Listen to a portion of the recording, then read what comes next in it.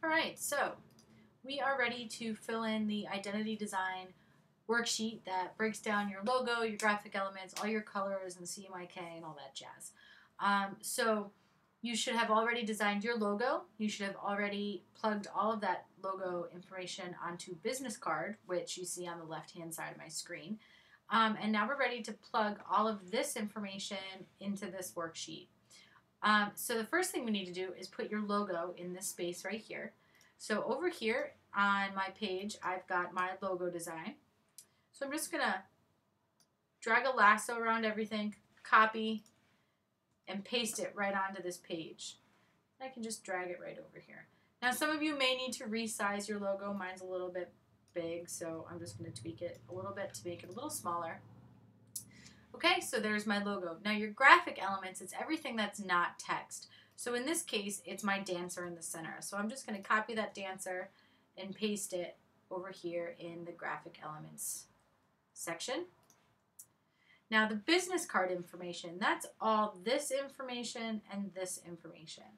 So what I can do is simply just copy that text box,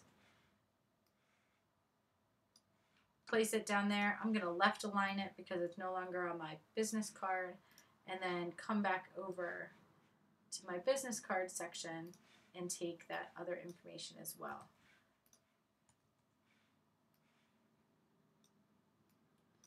Now, one other thing I want you guys to notice is we've got these social media icons right here. So I found a website that made social media icons for free, downloaded them, so that way I didn't have to draw them myself, changed the color so it matched my color scheme, and I can use them in my logo.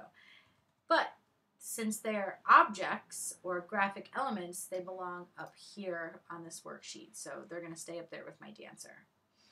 Now finally, we've got two more things to do to fill in this project with. Finally, we have to fill in our colors. So we've used black, red, and white. So we're going to fill this first circle with black, fill the second circle with the red we used, and we'll leave that third circle white. And we just have to label it black, red, and white. Okay? Now, CMYK, these numbers are what makes up this color.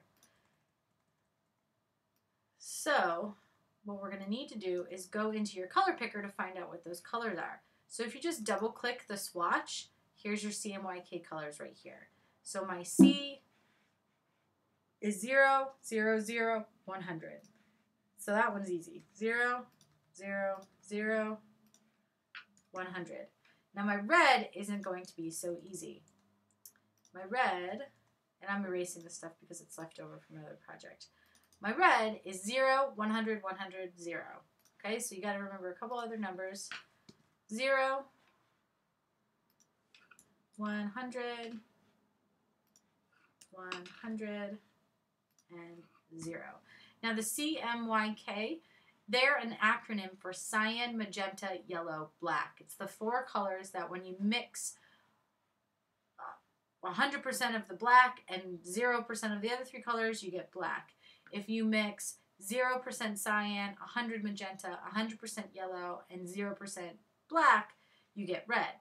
So it's a little equation that you can, or recipe you get. You add all that together and that's the color you get. Okay, and then we're just going to double check my white. So white is 0, 0, 0, 0. I don't know why I have a 5 down there, but we'll change that. And then finally, we just have to tell me what fonts you used for your logo. So I used all the same font. So just by clicking on that up in your format bar, it tells you what font style it is. So all I'm going to do is come down here. I'm going to copy a piece of font, and I'm going to actually type the name of the font in the font style I'm talking about. So it's Gloucester MT Extra Condensed. Okay, once you've done that, make sure your name is typed at the top and go ahead and print that out.